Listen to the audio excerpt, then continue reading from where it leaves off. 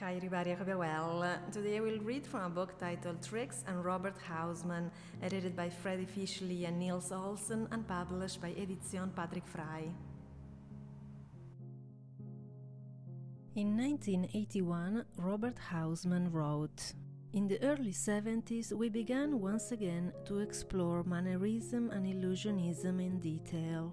This was as much due to our search for alternative forms of expression as to our growing doubts about certain dogmas of modernism, a modernism whose, in our eyes, increasing commercialization and internationalization was partly to blame for the rampant poverty of expression." At the time, virtually no one spoke of mannerism within the context of contemporary architecture and design. It was probably at the latest after the publication of Gustav René Hoch's book The World as Labyrinth, 1957, that the idea emerged that the term mannerism could be used not only to refer to the period in the 16th and 17th century, but also more generally to describe all movements in art that rejected a rigid classicism. In contrast to modern painting and sculpture, in which the Mannerist legacy evolved in various directions, modern architecture was never particularly interested in this. In their fight against meaningless ornamentation and a superficial historicism, its protagonists discarded many forms of expression that had been practiced and handed down over the centuries. The purification process obviously required much renunciation. Nor was there room in new building for illusionistic techniques which would have been regarded as fraudulent. And Mannerist conceptions of wonder, amazement, labyrinthine or mystery would also have been rejected, as they would have been regarded as the mere attempt to deny architecture its artistic character and rob it of its irrational elements in an effort to align it to social and economic criteria. Our excursion into the past soon made clear that there is little new to invent, but much to be reinterpreted and rewritten.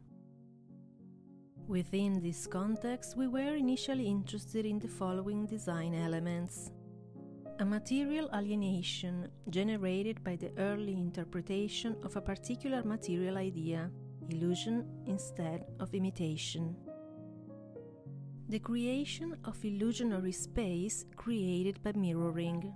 Mirrors enable the optical dissolution of volume, endless space, spatial adjustments, illusionary symmetries, etc.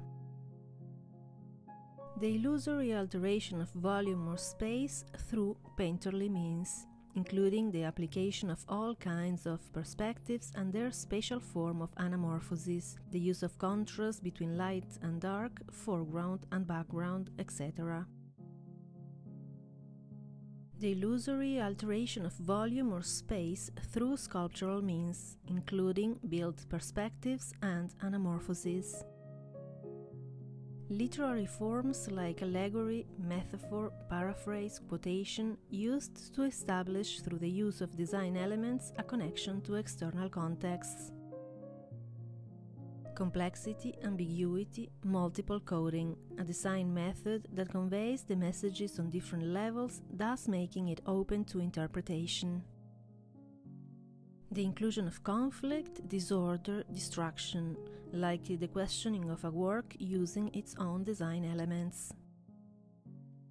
We began to experiment in the context of smaller building projects in order to learn more. When our interests became more theoretical, we explored individual themes more intensely in order to better understand this.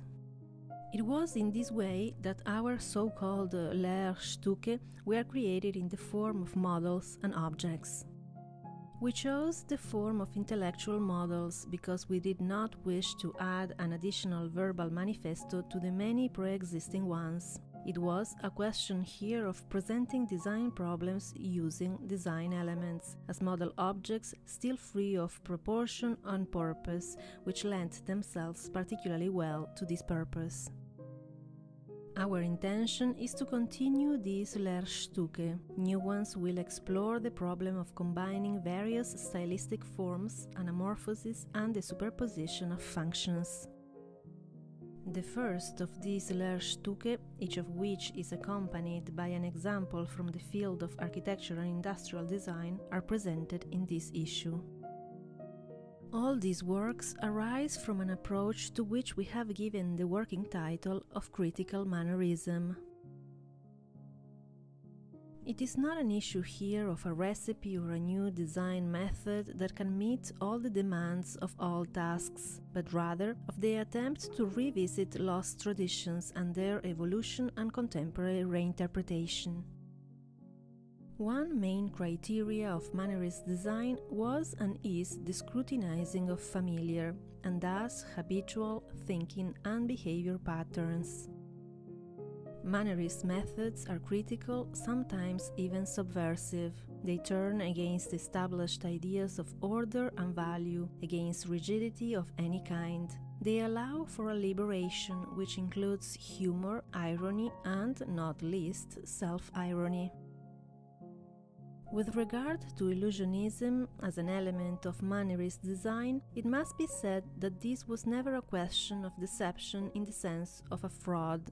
The viewer must always remain free to decide if he wishes to follow the challenge of experiencing the illusion and perceiving this with his senses. Enough said about the intellectual background of our neo-mannerist experiments. We are aware of the difficulties of our experiment, of attempting to connect in a personal and visionary way tried and tested modernist methods of which we are a product with traditions from history without throwing all this in the pot of a diffuse postmodernism. Those who try to re-experience established craft techniques must see the danger of maneuvering in the vicinity of kitsch. Nevertheless, we are more interested in the last glass master who can cut a bevel than in the last snow leopard. We think it is high time that some sort of WWF is established to save dying crafts. Walking on a tight rope may run the risk of ending in a fall, but it does provide a better view.